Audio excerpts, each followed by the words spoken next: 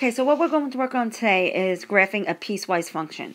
So a piecewise function is a function defined by two or more equations.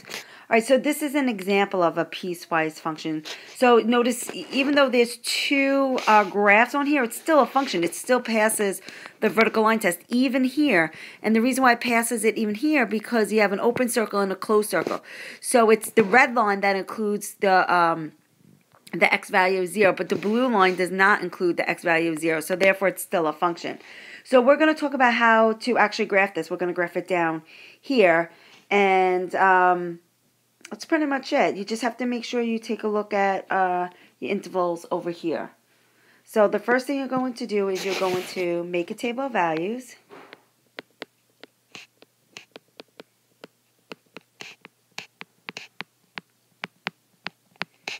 For each part of the function.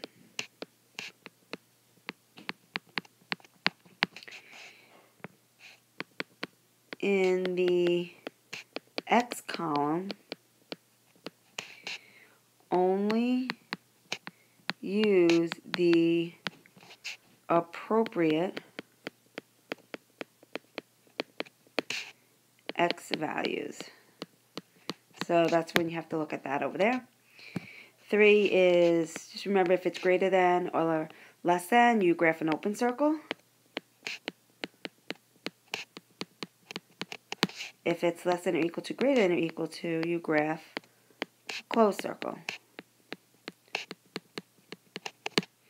And then you're just going to graph the function.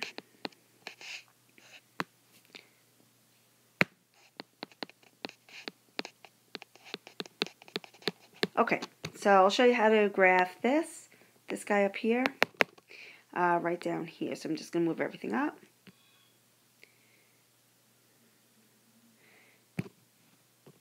Okay, so I have, notice here I have f of x.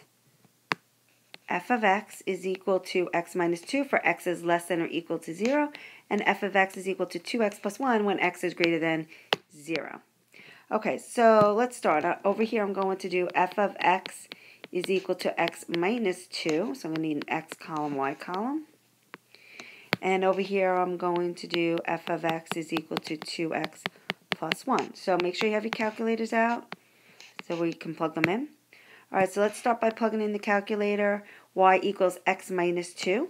So go to your table of values. Alright, now my x values have to be less than or equal to 0. So I'm going to start with 0. And it can be 0, so on the side I just want you to put a dot so we know it's going to be a closed circle there. And then we're going to use negative 1, negative 2, negative 3, negative 4. And look in the y values. What do we get? For 0 is negative 2, negative 3, negative 4, negative 5, and negative 6. Alright, so let's graph that. So I have 0, negative 2, and that's a solid circle. The rest are going to be solid too. So negative 1, negative 3. Negative 2, negative 4, negative 3, negative 5, and negative 4, negative 6. And it keeps going, so it'll look like that. Alright, so now let's go over to our other part of the function, f of x. Plug it in your calculator. F of x equals 2x plus 1. But my x values have to be greater than 0. So at 0, I have to still plot 0, but it's going to be an open circle. So put an open circle right next to it, and it's got to be greater than 0. So 1, 2, 3, 4. And then the y columns I'll have 1, 3, 5, 7, 9. So for 0, 1, I'll have an open circle. And then I have 1, 3, 2, 5, 3, 7, and 4, 9. So it'll look like that. Okay, so let's try another one. So flip it over.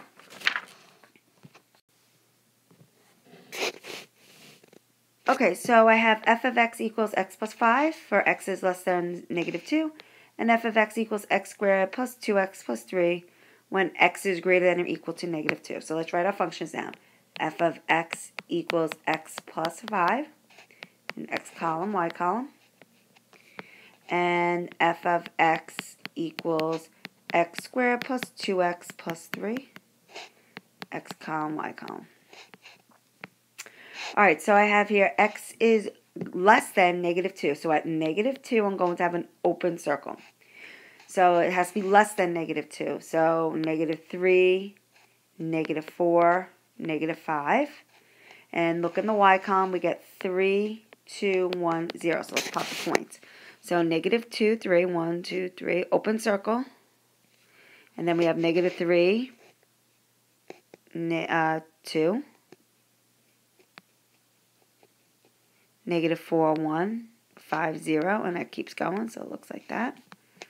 Okay, so now let's go to the quadratic. So plug in the quadratic, x squared plus 2x plus 3, but my x has to be greater than or equal to negative 2, so I'm going to start at negative 2, and it's going to be a solid circle. And it has to be greater than that, so negative 1, 0, 1, 2. And look at the y values. I have 3, 2, 3, 6, and 11. We won't be able to graph the 11. It'll go off the graph. All right, so at negative 2, 3, it's a solid circle. Negative 1, 2, 0, 3, 1, 6, and then it's like 2, 11, which is up here. So it looks like this. Okay, and let's take a look at 3.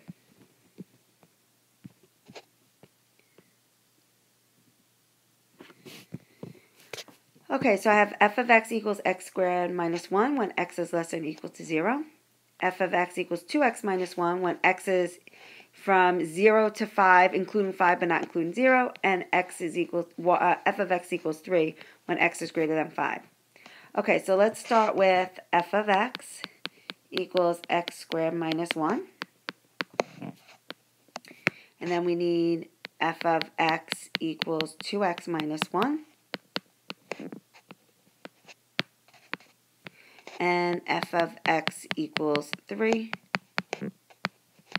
Okay, so let's start with f of x equals x squared minus 1. So plug it in your calculator. Your x values have to be less than or equal to 0. So we'll start at 0, and it's going to be a solid circle. Less than 0, so it will be negative 1, negative 2, negative 3. And we get negative 1, 0, 3, 8. So let's plot the points. 0, negative 1.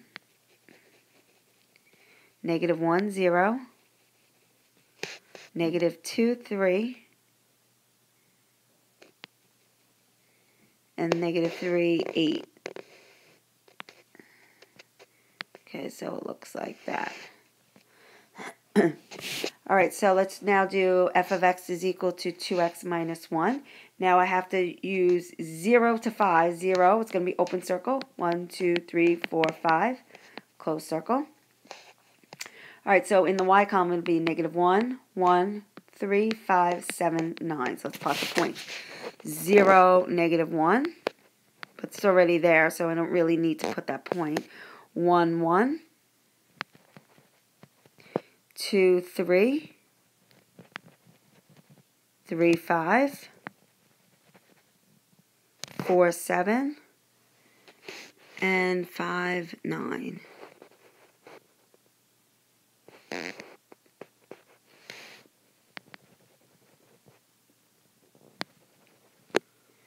Okay, and I'm going to draw that. And I just realized I have a typo on here. This should actually be a 9. F of x is equal to 9. So just change that. Okay, so then for f of x is equal to 9, we'll have in our x column 5, 6, 7, 8, open circle. So plug in your calculator, f of x equals 9, so it's all 9s down. Okay, so we have 5, 9, 6, 9, 7, 9, and so on. So it goes that way. So that's what your graph looks like. Okay, so that's it, and we'll practice more in class tomorrow. Have a good night.